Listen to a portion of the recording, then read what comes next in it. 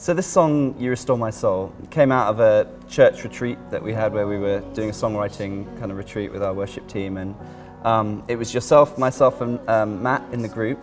And you came into that session with kind of this little seed of an idea, I guess it was. And just, yeah, tell me, like, where did that idea come from and how did you get it and what were you thinking? Yeah, so immediately before that we'd kind of had an hour to write on our own. I find it really helpful to have the Bible open when I'm writing, just to get lyrical ideas, just to kind of go from and to begin with worshipping and then kind of get ideas from there.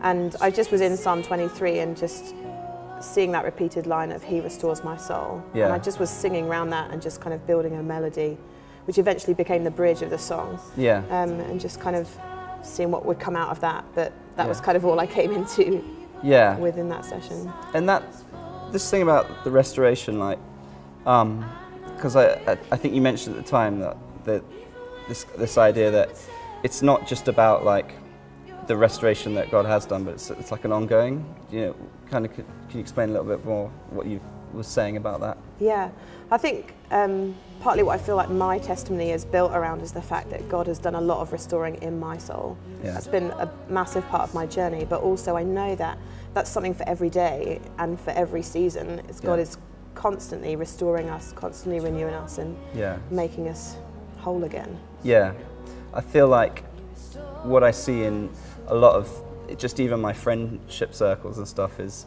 it feels like sometimes you can get a bit battered by life, especially, you know, the stage of life perhaps that we're in where you have kids as well, and it can easily kind of, things can feel like you're weighed down. And I think songs and psalms like Psalm 23 are so important for just our faith and our journey of faith, where it's like it's a psalm that you come back to over and over again. You know, the Lord is my shepherd, He restores my soul. And I remember when we were kind of writing that, we didn't want to do too much. Like, it's kind of like we just wanted to sing that scripture.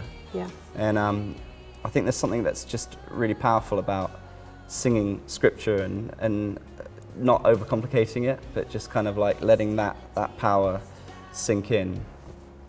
One of the really helpful things I found was I really struggled to write on my own, and so it was amazing to be part of a team of people who have done some songwriting previously and who just really helped to unlock some creativity in me, and it was just really exciting to see the song come together and kind of take its form. Yeah, I know in our church as well, this song's really kind of taken off. And what do you think it is about it that has connected with people in our church, you know, when we sing it?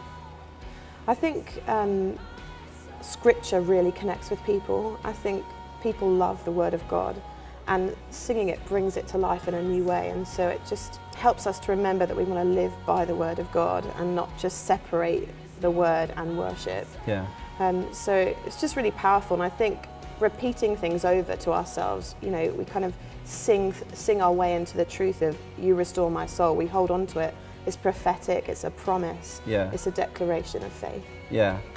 I like in the second verse, there's a bit that talks about God lifting our head and wiping our tears. And I remember when we kind of came up with that idea, there was just such that tenderness in that moment of like seeing God in that way where it's like almost like an actual embrace, you know. And I think there's that in the song as well. It's just that feeling of like, you know, in our darkest moments and in the times where it is hard, just again recognizing that God comes to meet us and lifts our head and is there for us and is restoring us. Yeah. And there's just that's the power of the song, I think. Yeah, and it's powerful as well because it's a personal thing. Like that psalm is such a personal psalm of David. Yeah, it's something we can sing over the church. We can declare as something over those who are actually struggling to sing, maybe in a time of difficulty or pain. Yeah.